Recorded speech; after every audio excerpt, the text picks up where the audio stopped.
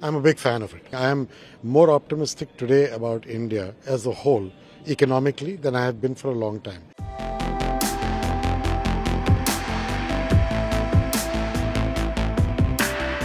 India has got many things right in the last few years. Among those, digitization is right on top. India's successful efforts to digitize payments has a fan following of its own. And no, we aren't saying it. Ajay Banga, the World Bank president, said it in as many words. Are digitized. You can't just do digitization of lending without digitizing the infrastructure.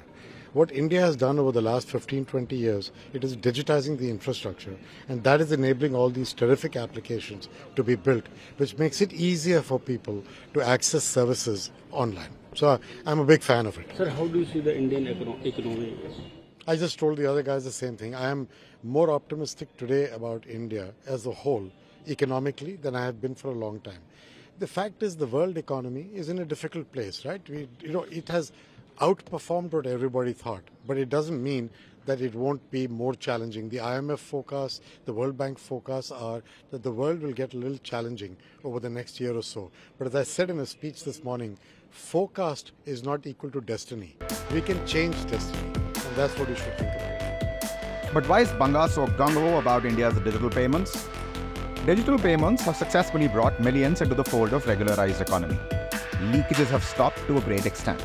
Ease of payments is another factor, and that's just a few. There are several other reasons why digitization of payments could play a crucial role in the future. And India has taken massive strides in this direction. Just in the last few years, stay with us as we take you through the incredible growth of India's digital payments over the last 5 years. In 2017, UPI processed over 100 million transactions worth 67 billion rupees. In 2018, the year-on-year growth was 246%, with the worth of transactions growing to 1.5 trillion rupees. 2019 saw 67% growth in transactions, with over 2.9 trillion rupees transacted digitally. With a 63% growth in 2020, 4.3 billion rupees worth of transactions were processed by December 2020. 2021 saw a year-on-year growth of 72%, with 1.49 billion transactions worth 5.6 trillion rupees. Interestingly, in 2022, the total UPI transaction value accounted for nearly 86% of India's GDP. Yes, you heard that right.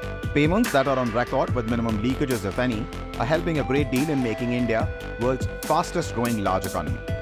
That too amid a global slowdown. Banga himself is more circumspect about the global economy, which he thinks is in a difficult place.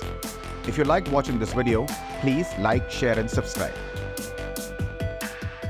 The tomatoes look good. What should I grow next year though? How can my farm adapt to climate change? You only progress when you ask better questions. Mint. Think ahead, think growth.